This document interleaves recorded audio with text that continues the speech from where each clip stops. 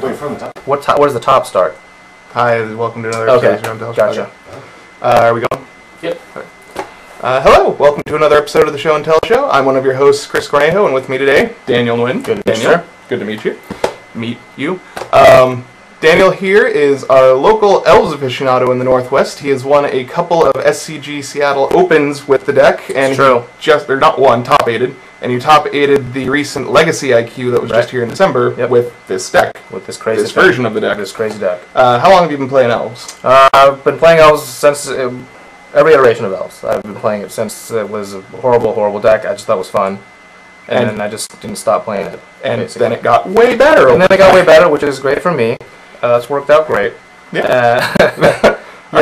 So now that it's a bit more of a streamlined machine, let's see how you work it. Okay, so we'll jump right to the spells because that's, it's mostly a creature deck, but to me the creatures are just fluff, and the spells are the actual good stuff. So you got your glimpses, which can draw you 1,000,000 cards, and that's where the combo part of the deck comes from. The Green Sun Zenith is Green Sun Zenith is a kind of a utility card. It's a toolboxy card. You can find whatever you need. And since there's a lot of different, random pieces that you would want to put together at any certain point, it's great for that. It can also randomly get you the win con. And the natural order, everyone knows, just gets you Giant Hoof, or if you're unfortunate, sometimes it gets you Elvish Visionary, depending on the situation. And then we got our 2 Craterhoofs, so that's 11 kill spells in my estimation, because all these spells have the potential to end the game. Yeah, but so unlike other decks that have their kill spell, like Storm and Tendrils of Agony, for example, any of these kill spells, you only need one of them from a very early turn, and you can just win. Yeah. This deck doesn't require a lot of setup, I guess. Well, it requires setup. It kind of does, kind of doesn't. I can just play one spell and win. Yeah. On turn 3, but that requires turn 1 and 2 to be developing mana. Yeah, but so a card like Glimpse, you can have a crappy hand. Glimpse caps a creature. Yeah, and definitely. Cascade into I've done win. Ridiculous, stupid, unforgivable things with Glimpse of Nature. So yeah, you definitely have the potential for that, and people know that. So they know that. They know it, and I know you know it. There's mind games you can play there. So oftentimes it's a very good counter bait. I've played Glimpse with just garbage in my hand, and then they counter it, and then just to get a force of will and next turn natural order. Sometimes you just play for fun. It was I don't know what's going to happen. I've mind tricked people with it before just because they're so scared of it. I've played Glimpse and passed the turn before. It happens. And so then those are your kind of game-ending effects. Over here we have, I call these the best friend team, Wirewood Symbiote and the Elvish Visionary. So annoying.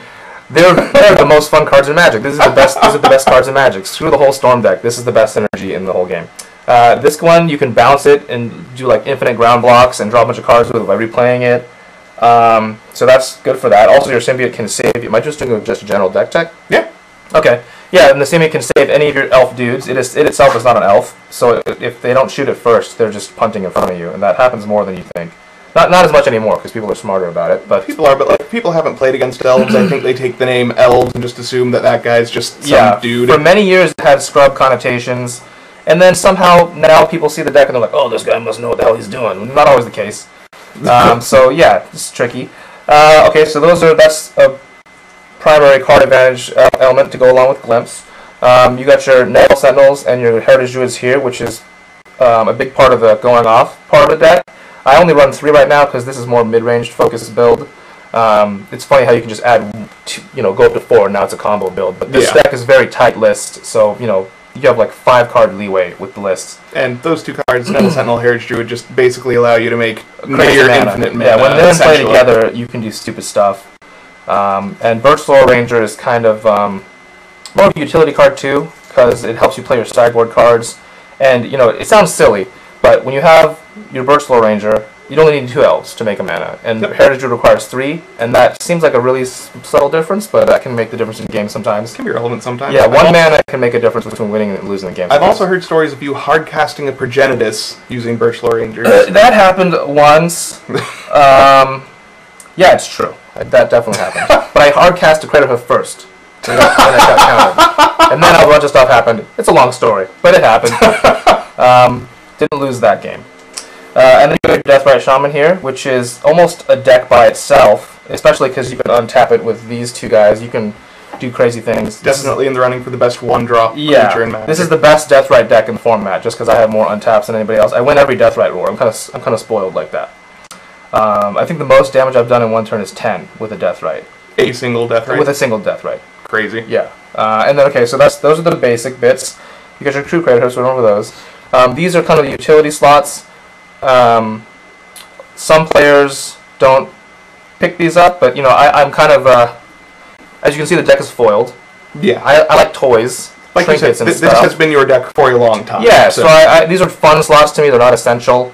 They're more like, you know, I just like to have a well-rounded deck. So this guy can kill, you know, artifacts, counterbalances, GTAs, whatever, all that kind of random stuff. Scavenging Ooze is just great in general. I'm never unhappy to draw him. He can do all, you know, great card. He can mess up people's day pretty easily. Yeah, and then this one is the more atypical choice. The Wren's Run Packmaster. You might want to do like a screen pop-up of that thing. Oh, we will. No one knows that card does. I do. I've died to it multiple times. It's very cute. I'm not sure how good it is yet, but it's fun. And that's half the battle for me. It doesn't seem like it'd be really good until the moment you play it, and then you realize, oh crap, I'm going to die in 2 turns. Yeah, usually if they don't answer, the game's over. So they can kill it right away if they want. Oh, also, one thing to note, with the champion trigger, it's not targeting. So they can't, like, zap the guy you champion. They have to wipe your whole board. So it's not as bad as you think. Okay, mana over here, which is, you know, you'd think it's a green deck, it'd be really simple mana, but the mana is extremely tight. So we have 20 lands. We got, first of all, I'll reorder these here. So these are our not land lands. The Dryad Arbors and the Gaea's Cradles. Yep. As far as I'm concerned, they're not lands. They're spells. And then the rest of this deck is, what, 9, 10, 14? Is that all I have, really? Yeah. Am I missing something? It's 9, 10, 4, 6. No, you're right. Okay, yeah, it's a 14 land deck. News to me. I thought it was 16. Been playing with Dryad Arbor can tap for mana on its own. It can, but it's not Gaea's Cradle, which is essentially a spell. Sure. The reason I say they're spells is because when you're opening your hand, these are not lands as far as I'm concerned. I want one of these things. Yeah. So it is a kind of greedy deck, but that's kind of the part of the course in Legacy. You're trying to mitigate some of that by playing 20 lands. These decks you should just play 14 with Cradles because people are insane. Jesus. Back in the day, it was just a luck sack deck, which sometimes feels that way sometimes too.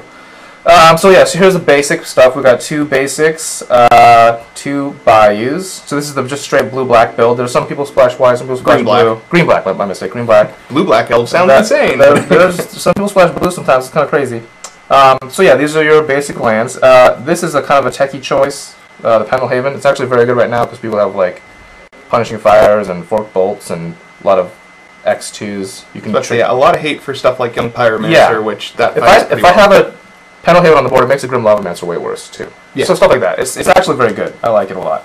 And so ordinarily this would have been a 10th fetch land, but that's a change I've made. And yeah, so that's your mana base. I'm getting lost in direction here. Oh, that's fine. I think you've been through pretty much everything. Pretty much went through all of it. Okay, yeah. So that's the deck. I think I made it sound much simpler than it is. There's a lot going on here. Each individual piece seems simple. Watching this go is like the biggest Rube Goldberg machine ever. On paper, it looks really harmless. Just a bunch of 1/1s. Let me just say that these are the best land of the deck.